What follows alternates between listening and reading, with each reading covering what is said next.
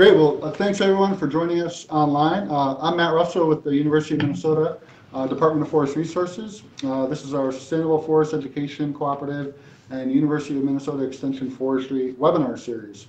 We're really happy today to have Brian Schwingle with the Minnesota Department of Natural Resources to give what's becoming really kind of an annual presentation that Brian does for resource managers across the state, really giving us an update about what's going on with forest health, what has been seen over the last year, what might we expect in the upcoming year as well. And so if you're online, we encourage you to submit questions online. You can send that in the chat area, which you should see in the lower right corner of the WebEx system. So if you type in the chat area any question you might have for Brian, we can relay those to Brian as we go through the webinar today. And so with that, I'll turn it over to Brian, who will talk about what's going on with forest health across the state. Thanks, Matt. Thanks for the invite as always.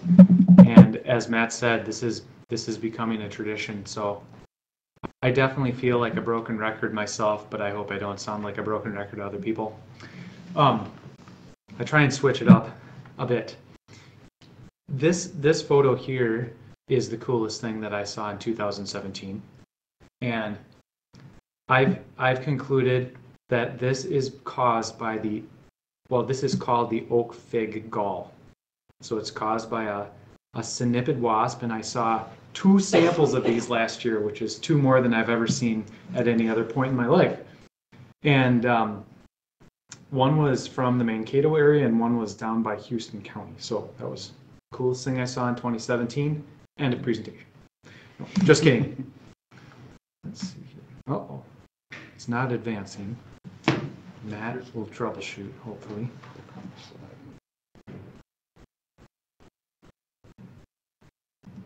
There we go. Okay, so a little bit about who I'm a part of. I'm part of the Minnesota Department of Natural Resources Forest Health Group, and my counterparts in the Northwest and the Northeast are Mike Parisio and Jessica Hartshorn, and then our coordinator is Val Cervenka. And there you can see the territory in the state that we cover. So what do? Well, we're charged with monitoring significant defoliation and mortality events in our forests, and we do this with aerial survey. And I got to thank the DNR has a group called the Resource Assessment Group, and they're up in Grand Rapids, and we essentially contract them to fly most of the state. Jessica and Mike and I also spend a day or 2 in the plane. And here are our flight lines in orange. The U.S. Forest Service's Mark Roberts flies the northeast part, the lines in green. Those are our flight lines, and then all the black are areas of disturbance, either mortality or defoliation. There's a little crown dieback in there too. And this data is available at the Minnesota Geospatial Commons. So if you want to download the shapefile, you can do so there. But that's the minor part of our job. It might take 25% of my job to do the annual monitoring. But the meat and potatoes of our job is really to do kind of in-depth tree health investigation work for forest managers. And here's just a sampling of where I was at in 2017. So this is between the aerial survey and our ground work. We kind of come up with our annual report every year and this talk. If you want to sign up for our newsletter and you haven't done so already, I highly encourage you to do it. Actually, we have a newsletter coming that should be coming out in the next 2 weeks. So if you Google Minnesota DNR Forest Health, you'll get to our webpage, and then the red circle on the lower right there is where you can sign up for newsletters. So we put out about 4 a year. Okay. In a previous similar talk, this was last, and I didn't even get to it, so I'm going to put it up front. I'm just going to touch on emerald ash borer. We did not do an aerial survey for emerald ash borer last year. Why? It's because emerald ash borer doesn't move across the landscape very quickly and cause sudden change. So we feel like we can adequately aerially survey it maybe once every 2, every 3, every 4 years. So But we get this data from Minnesota Department of Ag on the left, and then of course Wisconsin Department of Ag on the right provides that map. This is just to show you where emerald ash borer is at. The red counties in Minnesota are federally quarantined. And I won't go into the quarantine. You can find out more about the quarantine at the Minnesota Department of Ag website. Here's a shot of Iowa where emerald ash borer has been confirmed at in Iowa in the brown circles there. So emerald ash borer is around. Well, what to do about it? I think very important thing is to know where it is at and act accordingly. And so if people out there want to know where Minnesota or where emerald ash borer is at, they should Google Minnesota Department of Agriculture emerald ash borer, and they'll get to the Department of Agriculture's website. And on there, you can get to an interactive map where you can type in your zip code, and it'll tell you how far away emerald ash borer has been confirmed. To be prepared for emerald ash borer, you want to, in forests, what the Minnesota DNR is trying to do and what we're encouraging others to do is basically to promote other species, which is way easier said than done. Minnesota has more black ash than any other state in the country, and black ash forests are you can't always get into them every winter. You can only generally get into them to operate in the wintertime, and most of them, or a lot of them, are pure black ash, and there's very little diversity. So it's a huge challenge. So it's easier said than done to promote a more diverse forest in Minnesota. In terms of communities and people that own ash trees in their yard, I recommend that they think about which ash trees they want to keep in their yard, if any. And once emerald ash borer has gotten pretty close to their home, maybe a couple miles, maybe a mile, then they could start taking action in terms of protecting the tree chemically if they choose to do that. If they choose not to protect trees now, then I recommend planting other trees other than ash trees right now and wait until emerald ash borer starts infesting your ash tree, and then get rid of your ash trees before they become hazard trees. Okay, so that's enough about emerald ash borer. I'm going to talk about two-line chestnut borer now. Two-line chestnut borer is a related species to emerald ash borer, although it is native. Here's an image of what an infested red oak looks like 1 year after it's been, or 2 years after it's been infested with two-line chestnut borer. Two-line chestnut borer, you can see the immature stage on the left, the larva, and it makes these galleries between, well, in the inner bark, sometimes sketching or scratching the outside of the sapwood, and it kind of looks like Etch-a-Sketch galleries. And then there's actually a picture of a two-line chestnut borer in the lower right there. That's there. Boy, they blend in. I can't even see it. It's in there, I swear. And when the adults leave, of course, they leave the infamous D-shaped exit holes.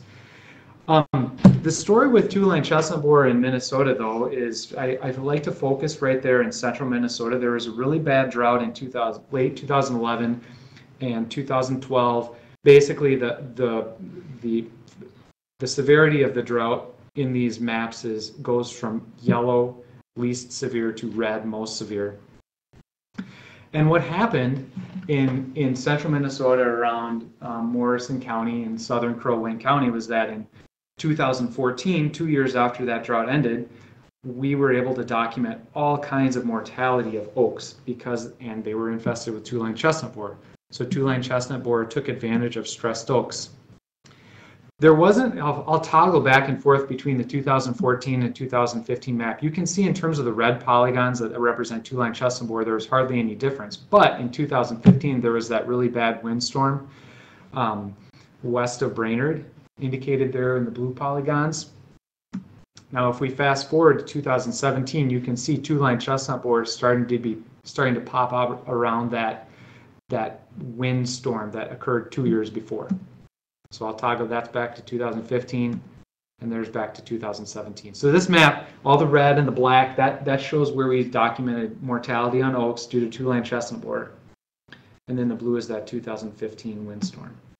So in summary, the majority of the mortality from the drought that ended in 2012 occurred in 2014, And 4 years after that drought ended, we hardly documented any additional mortality in that area from two-line chestnut borer. And then two-line chestnut borer popped up 2 years after the windstorm. So in terms of, I don't think I have a management slide here. I recommend, if you're interested in managing oak forests, and if you are able to delay harvesting, you should do so for about 4 to 5 years after any kind of stress event has ended. If you can do that, a lot of the oaks that you leave in your stand because either you thin them or because they were seed trees, a lot of those are going to survive if you are able to wait that amount of time, 4 to 5 years. Okay, now on to the most dismal forest health story in the state at this point in time, the eastern larch beetle, which is attacking our tamarack, and it has been doing so since about 2001. You can see an image of the adult bark beetle up in the upper right. You can see it's about the size of a rice grain, or smaller than an S on a Sharpie pen. The image in the lower right there shows a tamarack forest about this time of year where birds have flecked off the outer bark, revealing the bright red inner bark because they're feeding on the overwintering bark beetles. And then, of course, the image on the left is not uncommon in many parts of northwestern Minnesota. So here's kind of a summary map of the areas that have been impacted to some degree by eastern larch beetle. The black polygons show forests where over 50% of the mature trees have been killed. And that sums up to 115,000 acres, which is larger than the footprint of Leech Lake. If we add up all of the forests, so the red and the black polygons that have been impacted to some degree by eastern larch beetle, it's about 440,000 acres. So here's area impacted by eastern larch beetle to some degree from 2001 to 2007, and this is an accumulated acreage, so right there you can see we're at about 440,000 acres. There's no indication this is slowing down. In fact, if you look at this, it appears that it's speeding up.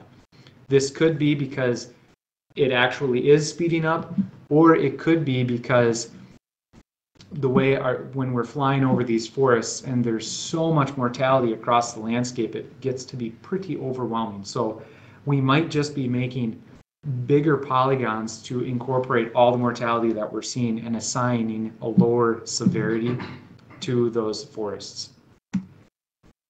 Okay, so what to do about eastern larch beetle? Well, to start off with, the state of Minnesota owns 80% of the land that is being affected by the larch beetle. The state of Minnesota DNR is attempting to accelerate harvest on tamarack in tamarack forests. Again, much easier said than done, and it's very similar to trying to prepare for the impact of emerald ash borer too, because a lot of these tamarack sites, or almost all of them, can only be harvested in the winter. You can't get into them every winter. Winters are becoming shorter. There's not a very good market all the time for tamarack. So it's very challenging to deal with these stands, prepare them, and regenerate them so that they are not susceptible to eastern larch beetle.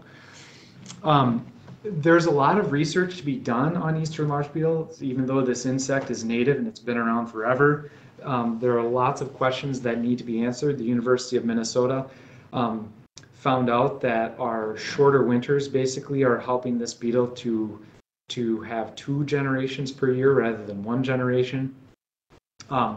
For the 2019 grant cycle to LCCMR, the DNR, University of Minnesota, and several others have put in a proposal to study the impacts to wildlife populations because of eastern larch beetle infestation, as well as looking at how we can accelerate regeneration and seed production. And then the University of Minnesota Department of Entomology is planning on submitting a project to the LCCMR to elucidate the factors that help sustain or trigger an outbreak, as well as look at what natural enemies are out there that attack eastern larch beetle. Okay, now I do want to tell you that there's another insect that is quite common on tamarack, and it's called the larch case bear, and it's a little defoliating caterpillar that shows up in the early spring.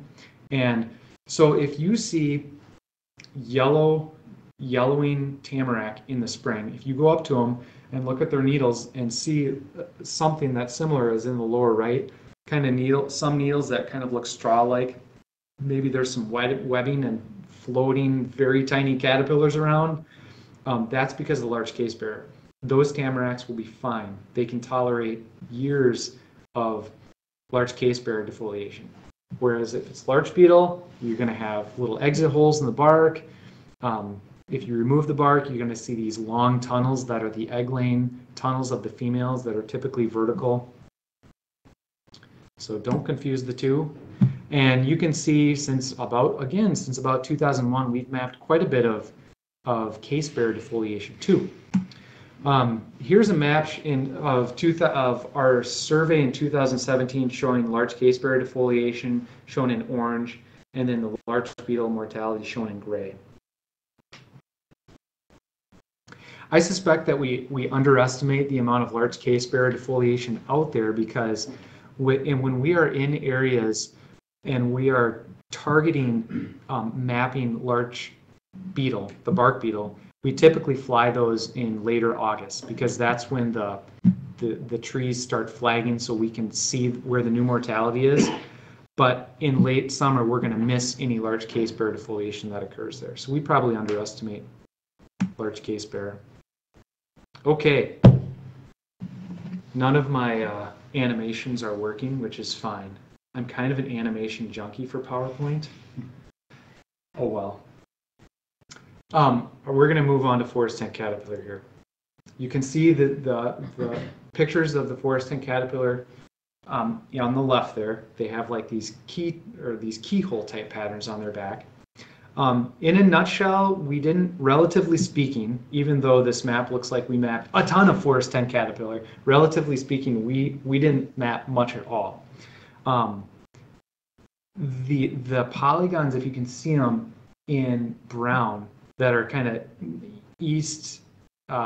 northeast of Brain or Bemidji up there in northwestern Minnesota, that was pretty heavy defoliation. It was pretty impressive defoliation while you were driving around on aspen.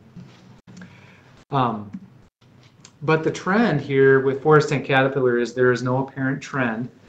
You can see we had a spike there in 2013, but the severity of that defoliation was very light.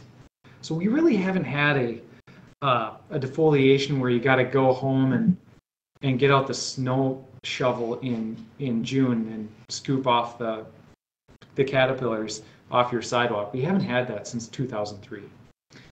And I will also say that a healthy deciduous tree can tolerate at least 2 years of consecutive pretty heavy defoliation where they reflush. Aspens, for example, they can tolerate 3. Now they have a growth loss when they lose their leaves in the spring and reflush, but if they're relatively healthy, you aren't going to see dieback. You aren't going to see these trees die until they become defoliate for several years in a row. The Minnesota DNR has a pretty slick forest tent caterpillar fact sheet. Just doing a little advertising there. It's a good one to go to. If you just Google again Minnesota DNR Forest Health, you'll get to our website, and you'll see forest tent caterpillar on the left, and you can download that fact sheet. Okay, on to spruce budworm. Here's an image of where we mapped spruce budworm defoliation in 2017. Basically, the darker the polygon, the more intense the defoliation in the polygons.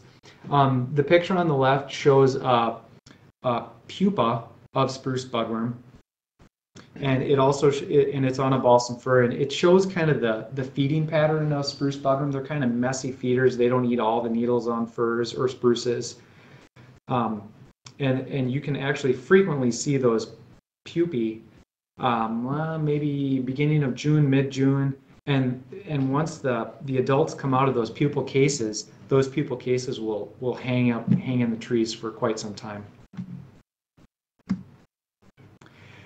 So I just kind of want to go over this story, particularly in the recent story of spruce budworm in the Arrowhead. So these polygons show where we mapped spruce budworm in 2012. And it had been, spruce budworm had been festering there since about 2005.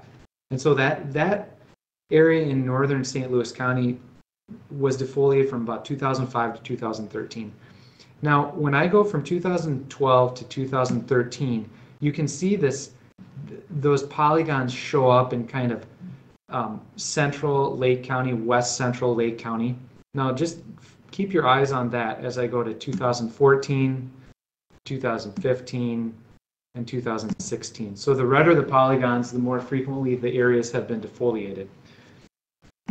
And then there's 2017. So you can see it's kind of persisted in that west central area and then southern Lake County since about 2013. So what to expect? Well, we can expect spruce budworm to persist in that area in southern Lake, west central Lake County for several years, maybe until 2020, 2022.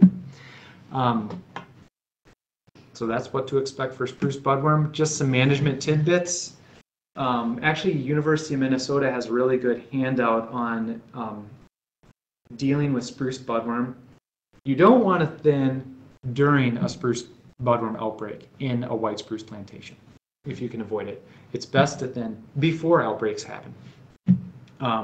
And balsam fir, they can tolerate pretty heavy defoliation on their new growth for a couple of years in a row before their tops start to die. You can see in this picture that the top of this balsam fir is brown. Spruce budworm like to attack the upper crowns of trees first. They're attracted to light. So after 3 to 5 years of heavy consecutive defoliation on a balsam fir, that's when you're going to start seeing mortality happen. And it's a little, white spruce can tolerate actually a little bit more defoliation before they start to die. Okay, on to a closely related pest, the jack pine budworm. Jack pine budworm feeds in a very similar way as spruce budworms, just likes jack pine. We've mapped jack pine budworm in southern Cass County, northern Morrison County for the last few years. And this map shows where we mapped it in 2017. You can see the defoliation that we mapped in that northern Morrison County area at the southern end of the map it was all very light defoliation, meaning that not many trees within those polygons were impacted. And just for my work in that area, so Pillager is in southern, was that Cass County, near Motley, northwest of Camp Ripley. That area, I'm quite positive, is not going to see any more jack pine budworm feeding beyond 2017. And here's an aerial image I photographed in flight. You can see this is very typical of jack pine stands in that area, where you'll see like maybe 1% of the jack pine they look gray or maybe really light brown. And those trees, most of those trees actually had no defoliation on them this year, and they were just dying from pine engraver, or a bark beetle in the genus Ips. That bark beetle attacks stressed trees. Those trees were stressed from defoliation in 2014, 2015, 2016, and now they're dying, and there's hardly any defoliation left. So the impact there was not great. Okay, on to oak wilt, my favorite topic. Here's a photograph someone shot. I forget if that was me. This is us landing outside of Cambridge, Minnesota on a oak wilt flight we did. So these red zones are the area where I think the risk of oak wilt is substantial. The red zones I created those by buffering 20 miles within a confirmed oak wilt spot. So in my work in northern Wisconsin and northern Minnesota, whenever there's been an outlier confirmation of oak wilt far from any known confirmed oak wilt, the average distance to the nearest confirmed oak wilt is about 23 miles. So I can tell you that the risk of oak wilt, if you're within 20 miles of a confirmed oak wilt spot, is significant. So the main message is don't prune from April through July. And you're going to avoid a lot of oak wilt infections in this zone.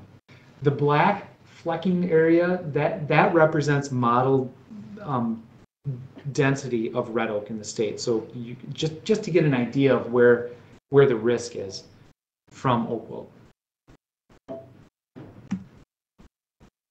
So if you don't move fresh firewood from a recently dead oak, you're going to avoid moving a lot of red oak.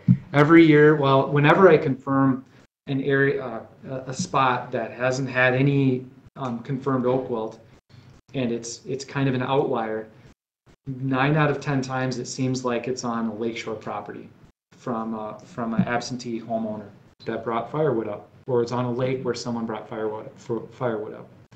So that's a good way to prevent oak wilt.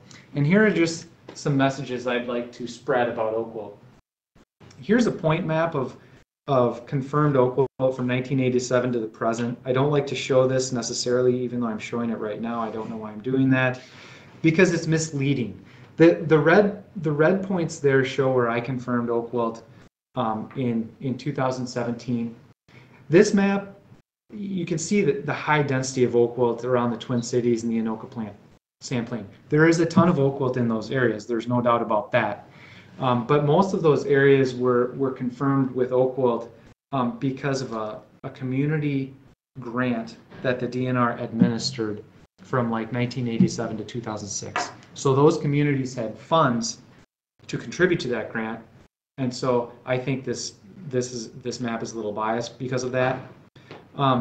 Also, I don't think that people really worked on confirming where oak wilt was at in southern Minnesota for a long time. I can tell you it's much more prevalent than what this map shows in southern Minnesota. I also want to say that oak wilt, even though it seems like super old news, it still has it has covered about half of the red oak territory in Minnesota. If you include bur oak, it hasn't yet reached half of bur oak's range in Minnesota. Okay, so this is kind of it's a slowly moving non-native pathogen.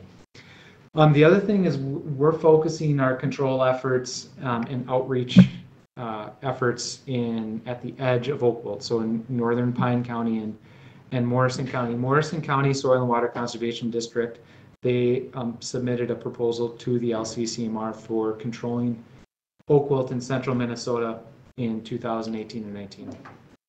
The DNR got a grant from the United States Forest Service to help control oak wilt in the state park there in east central Pine County.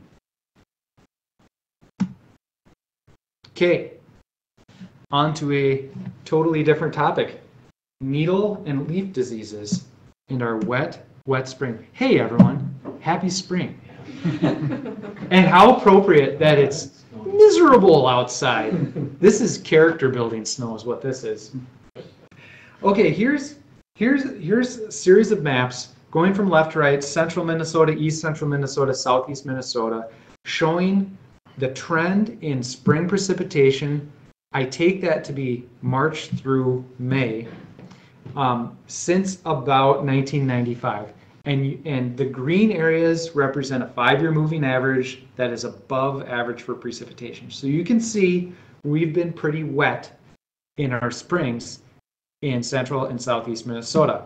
If you go to north central and northeast Minnesota, basically since 2000, generally it has also been wet in the spring. Okay.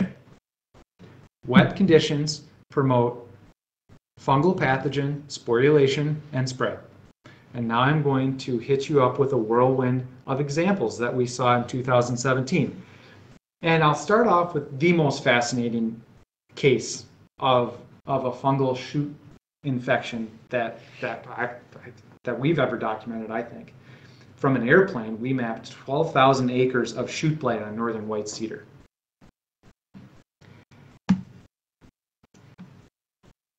It was probably promoted by some kind of stress event that somehow made these cedars susceptible to infection. And it was probably some kind of opportunistic pathogen that took advantage of them. And then the moisture helped spread that pathogen throughout these stands. I really wish I could show you the image that our aerial surveyor shot out of his plane. It shows a wetland that's just brown. And we were pretty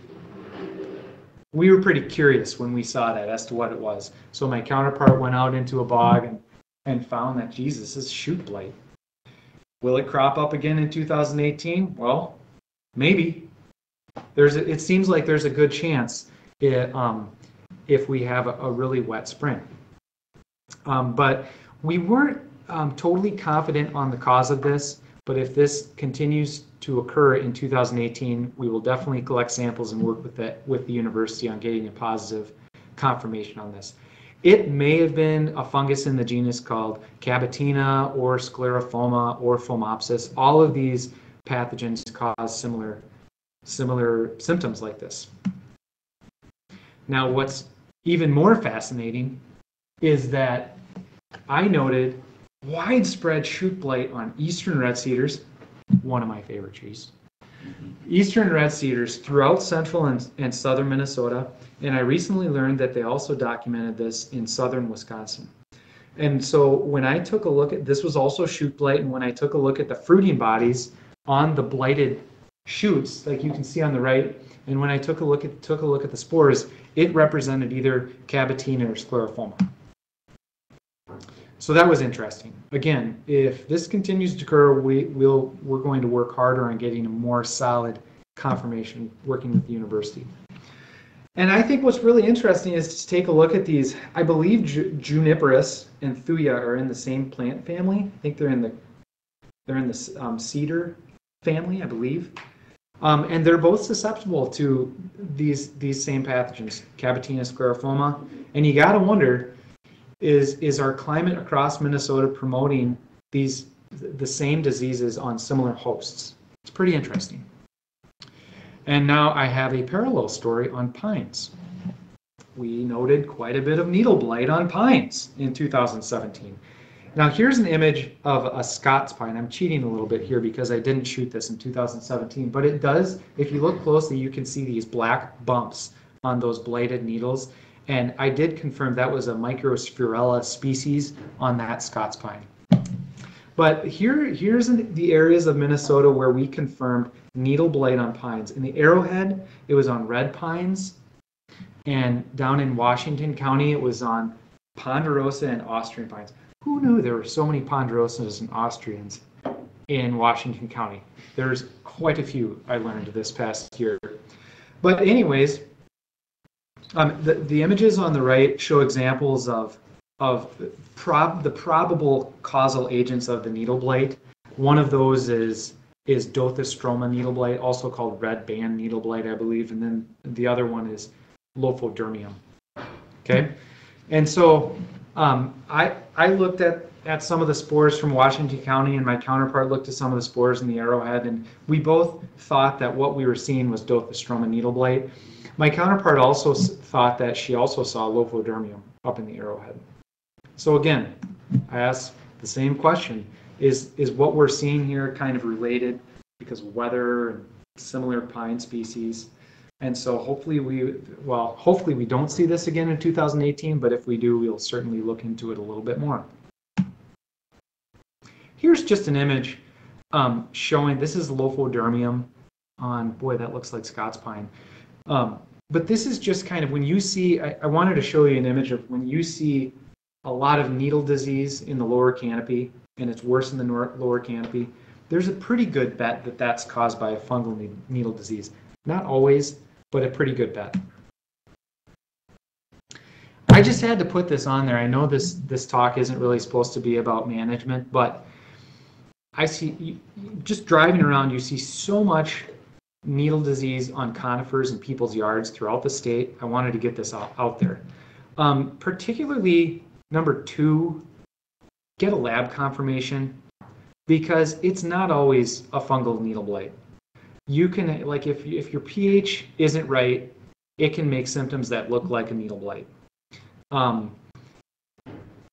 I've seen people apply lime to make their turf beautiful, and boy, does that kill Colorado blue spruce fast. and it makes them look like they have a needle blight. And they might have a needle blight, but I think the root cause there is liming your conifers. Not a great idea. Okay, moving on. Whoa. Now I'm going to talk about some fungal leaf disease on broadleaf trees. Okay. So the first disease, anthracnose. Anthracnose shows up on a wide variety of broadleaf trees. It deforms the leaves and it causes just kind of random brown blotches on the leaves. We got a very high number of reports of anthracnose on bur oak in June of 2017. And then I looked at the University of Minnesota Plant Disease Clinic's records, and they also got quite a few reports of bur oak, of anthracnose on bur oak. Now that showed up in June. That was not bur oak blight, because bur oak blight basically doesn't show up in June, and bur oak blight does not deform the leaves. More on bur oak blight in a minute. We also got more reports of ash anthracnose. This is at least the third year. This is the third year in a row that I'm aware of where ash dropped their leaflets. I shouldn't say all ash. Some ash dropped their leaflets in May. We got a lot of reports in that. I know this has been occurring in Wisconsin for even longer, that my counterparts over there have been getting a lot of reports of this. From what I understand, anthracnose on ash can do this if infection occurs early. And that picture in the upper right shows classic leaf disease pattern indicative of a fungal leaf disease. Okay, on to the second disease. So I just talked about anthracnose, now I'm going to talk about bur oak blight. It shows up in later summer, and it does not deform the leaves like anthracnose. It leaves, like that picture on the right, shows very characteristic V-shaped leaf browning pattern. It's very characteristic of bur oak blight on bur oaks. The other thing is that if the pathogen that causes bur oak blight infects bur oak leaves as they're unfurling, it kills those leaves, and those leaves tend to persist in the canopy. So if you have a bur oak that has kind of scattered dead leaves in the wintertime, and then if you take a look at their petioles, so the base of the leaf blade that attaches to the stem, and it has these black pimples that are popping out, that's a very good indication that is caused by bur oak blight. So I am very curious about the impact of bur oak blight. Is it really, it looks horrible. It causes a lot of angst amongst many people, but is it that serious? We really don't know. So I'm trying to expand this network of observational plots where in early September, some natural resources professional looks at 40 bur oaks in a plot and tells me what percentage of them have been defoliated, presumably by bur oak blight, by early September. And we found that we looked at about 10 plots, 420 bur oaks in all. We found about 2% of them were defoliated by early September. So not a high number. But let me tell you, when you're driving around central Minnesota and 2% of the trees are brown, it looks really bad. Bur oaks can tolerate many years of consecutive bur oak blight. And here's just a picture of a tree in Sherburne County that I photograph every fall. And last year I decided, well, I can't really assess the health of this tree in September. I have to look at it in early summer. So you can see that picture down there in the lower right showing that tree in June. Has no dieback. It's pretty healthy looking tree, even though it sustains over 75% leaf loss every September. Well, for the last 3 Septembers in a row. So that's just an example of how much leaf loss trees can incur if they're infected or defoliated by something in the latter half of summer. Okay, the third disease I noticed quite a bit of last year, it seemed more than usual, was presumably a Tubackia leaf spot disease of red oaks. Again, this showed up in later summer. It affected the lower canopies most heavily, caused brown blotches. I didn't get a lab confirmation, but in all likelihood, that was a Tubackia leaf spot. It certainly was some kind of fungal leaf spot, I will tell you that. So, in a nutshell, we don't need to worry about leaf diseases on broadleaf trees in Minnesota in the forests, at this point anyways. For yard trees, just two quick comments on bur oak, because I hear every year people cut down their bur oaks in the wintertime because they think they have oak wilt or they're dying or something. And basically, bur oak blight, from what I've seen, if it's a healthy bur oak, no one should be cutting down trees with bur oak blight at all. It's not like you're gonna stop the disease from spreading or anything like that. It's known throughout the range of bur oak in Minnesota. If you're adamant on treating your bur oak tree, you only want to do so if it's a very healthy tree, and to minimize the use of pesticides in the world, you probably should only treat that thing if it's incurred pretty heavy bur oak blight for several years in a row. Oh, we aren't done yet with the wet spring fallout. Okay, so this was fascinating. Heavy Venturia shoot blight on big tooth aspen. Not quaking aspen, but big tooth aspen. And it occurred in the Pillsbury State Forest there in the southern part of Cass County and then over in Cloquet. And what it does is it just kind of wilts shoots, turns them black of aspens. What's interesting is it was noted both in Minnesota and Wisconsin, heavy Venturia leaf blight on big tooth aspen. It's not concerning. It's just another result, I believe, most likely of our wet springs. So here's just kind of a summary of what I talked about. And now that graph on the left shows the spring precipitation from 1895 to 2017. And you can see in the last couple decades, we've been wetter than average. And I think that's promoting all these fungal issues. Okay, Matt, how long do I have? We can go until about 1 o'clock. We do have a couple questions online coming Let's in. take some questions. You want some questions? Sure. Would you like oak questions or eastern larch beetle questions first? Well, eastern larch beetle. Okay. So one question is, has any tree regeneration survey been done in stands hit by eastern larch beetle? Yes. Surveys have been done in stands hit by eastern larch beetle. The DNR actually did a stand regeneration assessment with airplanes because these stands are so difficult to get to. And their results were statistically inconclusive, but they found that about 75% of the stands were stocked. Now, I'm actually not totally clear on whether they assessed only unharvested tamarack or tamarack that were just hit by the larch beetle and were left alone. But they did do some assessment, and part of the proposal in 2019 to the LCCMR is to refine our regen assessment capabilities through remote sensing. There are some case studies too in the native plant community world that I'm aware of, looking at untreated or unharvested part of the stand adjacent to a harvested part of the stand, and basically tamarack is regenerating. But actually in that stand, I'm not clear on whether it was infested by tamarack, by eastern larch beetle. But there has been some preliminary work done to answer the question, and more to come. And a follow-up on eastern larch beetle, is there any research on tamarack strains that are resistant or less attractive to eastern larch beetle? I'm not aware of any resistance work looking at tamarack in particular.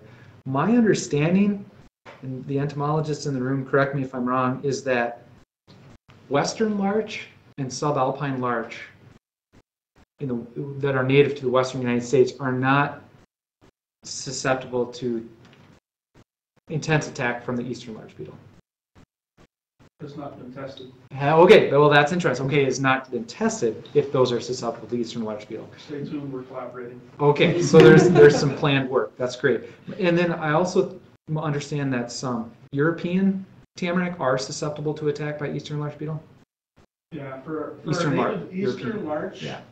We are seeing lower rates of attack on trees that have higher densities of resin pockets physiologically. That's unpublished data, and we're still working that out. Okay, so there's. But I still would not call that resistant. Okay, right. So there's some variability and susceptibility to tamarack based off of resin pocket density. pretty exciting. Unpublished. You didn't hear me say it. Okay. Oak questions? Yes, a couple of oak questions. Going back to two-line chestnut borer, are well-managed oak acres better able to survive and recover from two-line chestnut borer?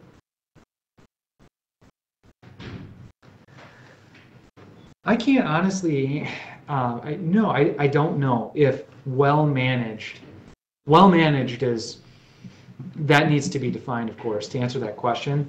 I mean, if we're talking about a stand that is not overly dense and the trees are rigorous, I would say yes, that stand is more resilient to attack by two-line chestnut borer than a stand where it's the trees are competing with one another, so they're competing for moisture more with one another. That stand, in that case, would be more susceptible to losses from two-line chestnut borer.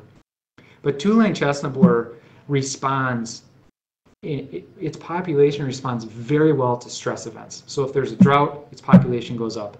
If there's an outbreak of gypsy moth, for example, its population goes up. And then a follow-up on that, are damaged oak trees from two-line chestnut borer and maybe even oak wilt and baroque blight, some of these other problems with oaks, are they salvageable as for lumber? That's another question where I'm not totally confident of the answer, because it really has to do with mills and what products they're accepting, and if a dead product is acceptable or not. Sometimes a dead oak is marketable, sometimes it's not. It depends. I mean, general rule of thumb, a living tree is going to have more value than a dead tree. Yeah. That's all the questions from online. If folks still want to type in questions, feel free in the chat area, and we'll relay them to Brian. Okay. Moving on to hail damage. There were quite a few hailstorms in Minnesota in the summer of 2017. You can see here they're kind of scattered all over the forested part of, well, the northern half of the state. Just zooming in there into northern Washington County, this was a 14-mile hail track that I think further east it actually spurred a tornado in Wisconsin that went a long, long ways. So in a way we kind of lucked out. What we didn't luck out on was the impact to red pines in that hail track. What's fascinating about this area in northern Washington County is that if you look at any tree species, you can find wounds on the branches on the top side. But the only tree species, besides one red maple I saw, that actually looked like it suffered from the hail was red pine. And when you took a look at these just slightly injured branches of red pine, they had a lot of, well, they had cankers in them. They had black sapwood indicative of Diplodia shoot blight.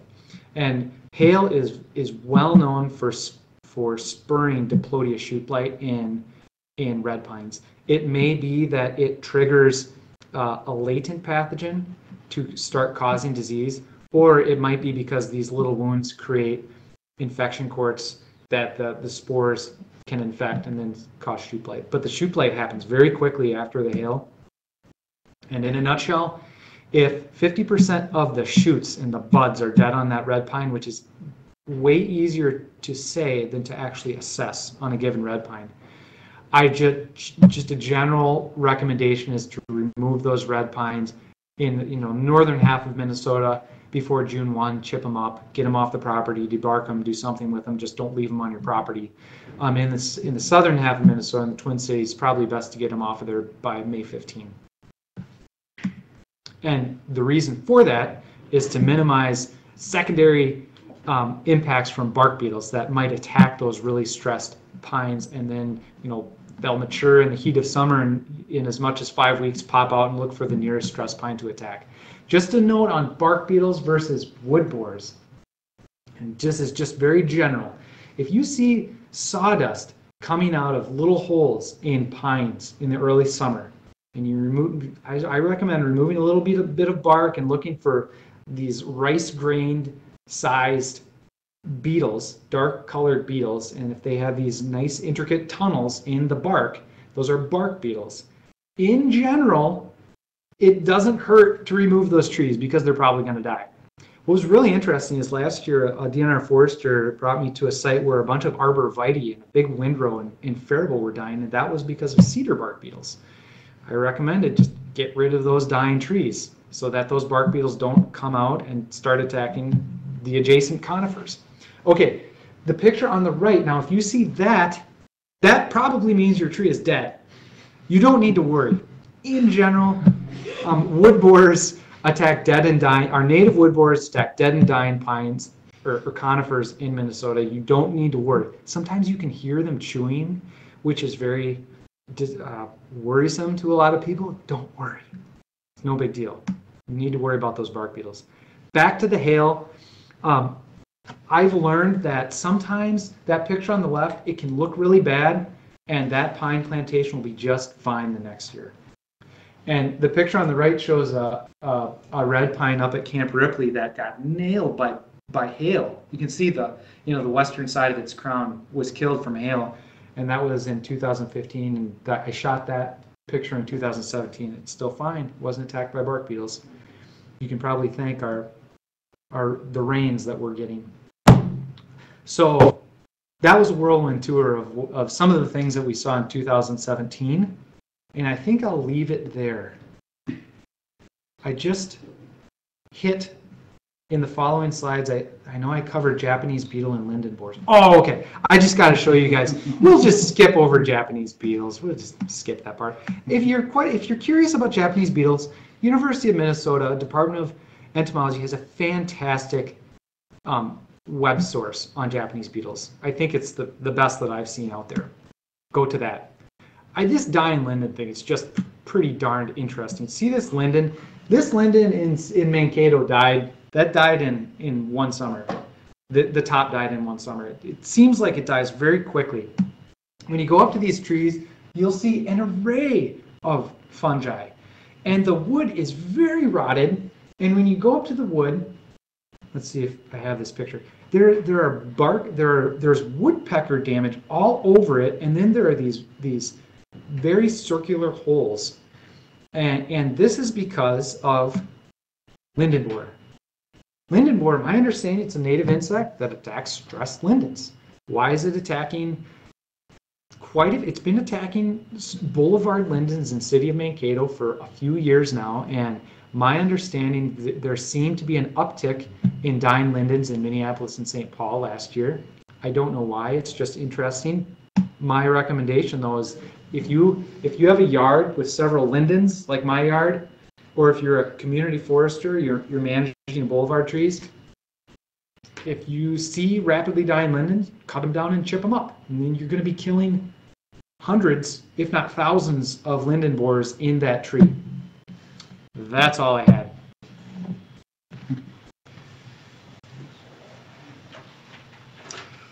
Well, Brian, I'm not seeing any questions online. We have some from here in St. Paul.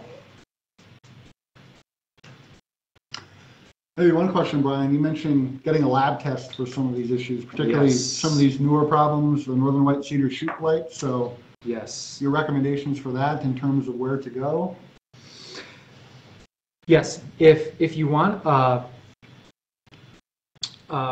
if you see a disease, there's no insects going on, you can't identify the insects, and you think it's caused by a disease, maybe you see some little black pimples on something or some discolored sapwood or bark, you can clip off a sample, and I recommend overnight shipping it to the University of Minnesota Plant Disease Diagnostic Clinic. They're the only clinic that I'm aware of where the public and the private sector can send samples for disease diagnosis.